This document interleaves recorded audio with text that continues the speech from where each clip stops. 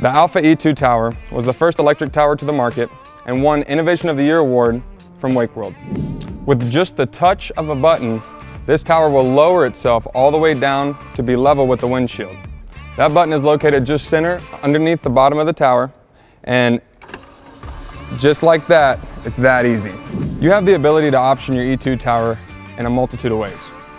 On this tower, we are going to have the Power 10 Plus, which gives you 4 Power 10 Tige speakers.